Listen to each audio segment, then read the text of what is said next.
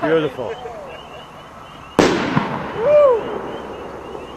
So I take about 7 salutes, and you can put them down or you can put them up. I used to put them up.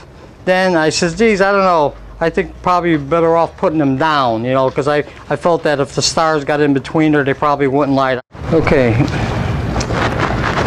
Now my push rod. Okay.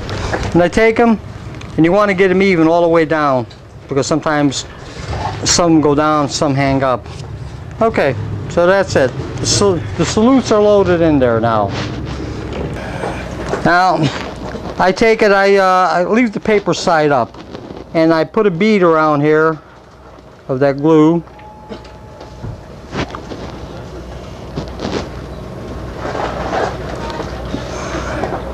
Right now I'm just putting it around the hole. The reason for that is to keep the powder in place when it dries. It acts like a seal.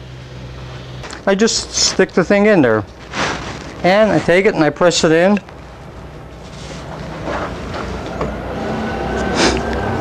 Just leave it like that. That's my first break. And just make sure it fits before you go to put it in there.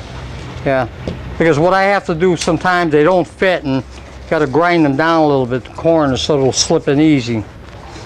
Yeah, this is about ready. Yeah, because see, this will just go down so far and it will stop. It'll stop right on top of the tissue paper. I mean, you can make any size shell you want either, you know. I've made them 2 inches, 3 inches, 4, 5, 6, you know. So, and the salutes also, if you want to make them smaller, I've made them as small as 5/8 inch small by 1/4 inch, you know. If I wanted to put more of them in there or something in the smaller shell. D1 and 39. Here's D1. This is D1 Comets.